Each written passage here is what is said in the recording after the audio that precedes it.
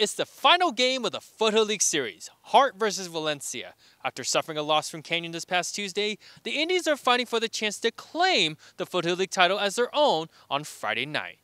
At the start, Valencia took control of the court. After a block by Elise Mitchell, Karen McKell is there for the easy shot off the glass. But Hart wasn't going to back down so easily. Lainey Grider fires one from downtown and swished to close the lead by 3. And the Indians weren't done just yet. Vanessa Zavala with the overhead pass finds Grider for the tough layup and 1 after a foul by Chelsea Bassina. Grider nails the extra point to end the quarter and to put the Indians ahead. Going into the second, it was still a constant battle for the lead. Elise Mitchell on the fast break and she puts in the jumper and 1. The extra point was good. The Vikings soon responded with a 3 from Karen McKell, putting them back in the lead. At the half, both teams head to the lockers to find a game plan to win when they come back.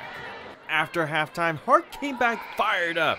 Grider launches a rocket pass to Zavala, and she goes up with the right hook jumper. The Indians would soon be up by 10.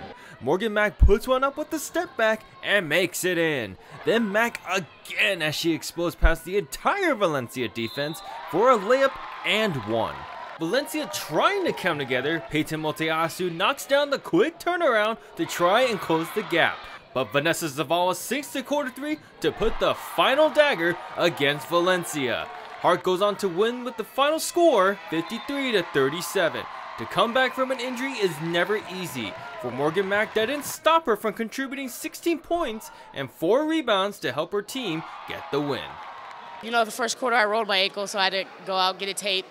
And I came back in, knowing I wanted to get the win tonight. So I played my hardest, and I'm happy with the outcome, and I'm happy for all of us. So I'm happy we got the win tonight.